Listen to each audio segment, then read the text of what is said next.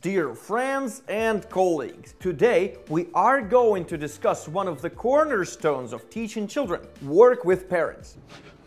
It comes as no surprise that they, the parents, influence your students significantly, so they can boost the progress or just ruin all your hard work. So let us see what we can do to make your interaction productive and positive. The first and the most important thing: you need to set communication with parents in advance. We need to talk. And make sure that they do not force the child. What? Children don't know what they want.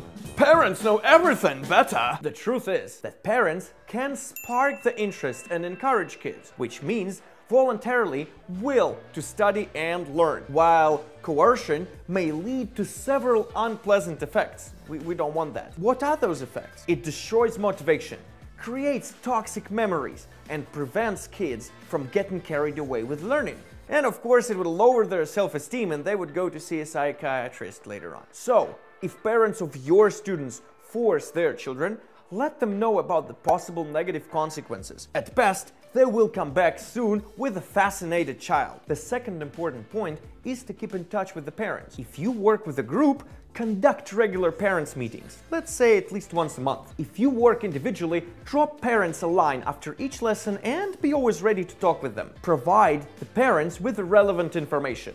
Be honest and tell about both successes and failures. But remember to remind them not to take it dramatically. Seriously, yes, but not dramatically. None of the failures in English learning that kids face is worth spoiled relationships with parents. Give them, the parents, recommendations on how to help the child with the homework, which skills to practice, and on which material to focus. When you ask them to help with the homework, it can be as simple as reminding their children that they have homework and making sure that children have time to do the homework in a certain day, not 2 hours before the lesson. It might be a great idea to create a simple form which you can fill in after each lesson and send to the parents. What we talked about, how was the discipline, what about homework, and all those points in there. Such communication benefits both of you and parents and saves plenty of nerves. Relax. One of the most common and serious problems is when the parents do not know English, but desperately want their kids to learn it. Learn English! Learn English! Initially, it is not really good. They need to learn it as well. And helping their children is the way for parents to improve their own basic English. Talk with the young learner and discuss lesson materials. Sharing and telling others, well, the parents, about what you have just learned is probably the best way to memorize this information.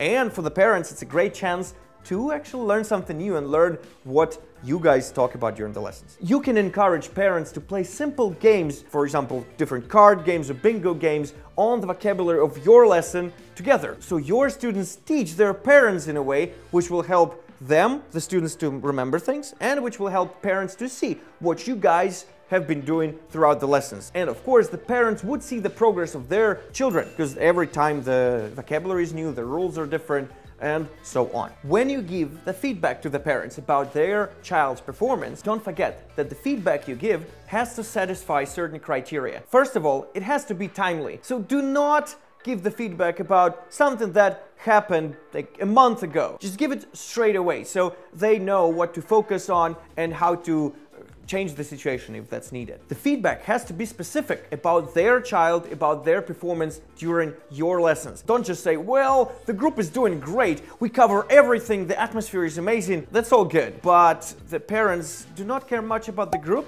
they care about their child, so be specific. And do not forget that the feedback should cover not only overall performance, but different aspects of the English language that you're teaching, and tell your parents what's going great, what's not so great. And when you're giving feedback, do not forget to say what to work on and how to improve, how to change the situation in case the feedback is negative. We need hope.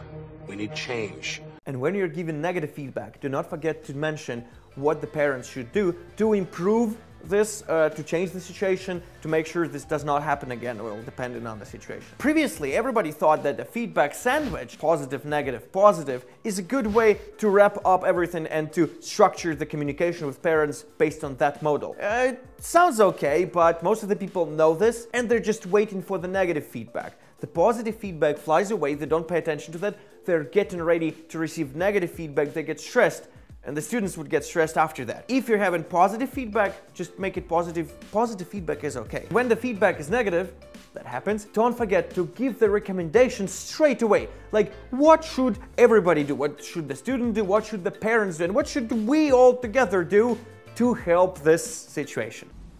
Sounds good. So, summing up, talking to parents is important, don't be too annoying, and don't forget about their existence. And this is it for today. We would highly appreciate if you leave some comments about the problems you faced with the parents and how you dealt with them. And also, if we missed something, let us know in the comment section as well. And if you haven't joined the team of Skyeng teachers yet, do it! The link is in the description.